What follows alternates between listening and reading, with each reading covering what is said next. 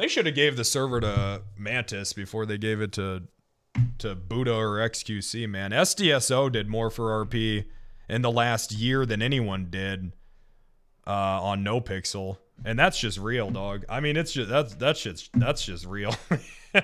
That's like SDSO added so much flavor to the server, man, that like if you don't get that, like if you can't even look at SDSO and what Mantis did for NoPixel objectively, like put all your cop hate aside and just look at it objectively and be like, this is great for an RP server, then you just don't get it anymore. You're lost in the sauce, man. And that's just how I feel.